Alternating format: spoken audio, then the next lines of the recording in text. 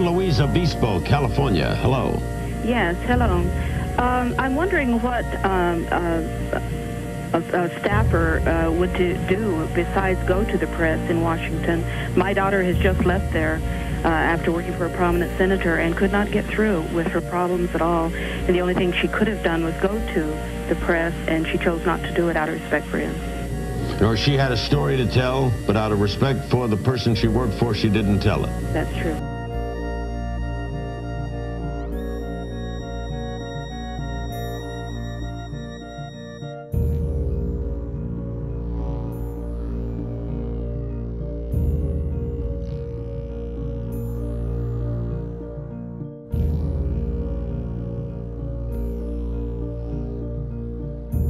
I actually tried to tell the story to some extent in 1993 in the sense that I wanted to talk about it, but I was too afraid.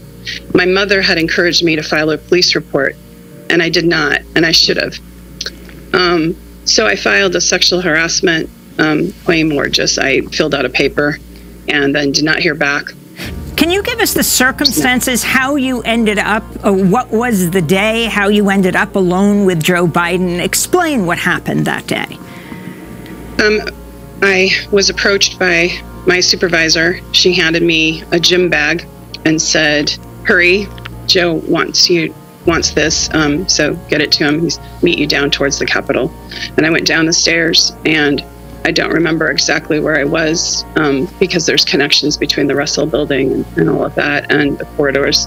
But we were in a semi-private location. It wasn't a room. It wasn't the Russell office building. It was, his office. It was down in the corridors. And I handed him the gym bag. And then it was one, as I described, fluid moment. He was talking to me, and he said some things that I don't recall.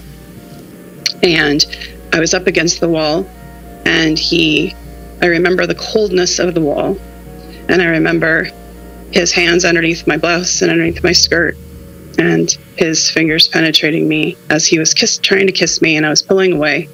And he pulled back, and he said, "Come on, man, I heard you liked me." But he was angry. It was like a tight voice. And he tended to smile when he was angry. And he isn't like the Uncle Joe like everybody talks about now. He was younger. He was my dad's age at that time and very strong. And he looked insulted and angry. And I remember feeling like I had done something wrong when he said that statement. And then I was standing there when he said, he was still near me. He said, pointed his finger and said, "You're nothing to me. You're nothing." And he walked away. And I don't remember exactly where I went after. I think I went to the restroom to clean up, but I don't remember precisely. The next memory I have is sitting on the cold stairs in the Russell building back stairs where the big windows are. And I remember just my whole body shaking. And I remember knowing that I had made him angry and that my career was probably over. And I didn't comply. And I didn't comply when I was asked to serve drinks at a cocktail party for donors, because apparently Joe Biden said, according to a legislative staffer, that I had pretty legs and he thought I was pretty and I should serve the drinks. And my supervisor had encouraged me to do so, and I did not. So sitting on those stairs, the reality hit me. The next thing I remember was that night and talking to my mom, and she was like, "You need to file a police report. It's a sexual assault." And I didn't think of it as sexual assault, and I didn't really understand.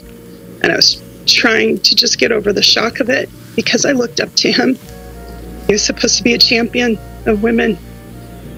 And I was so thrilled to be at that office and so honored. And it shattered my life and changed the trajectory of my whole career in life.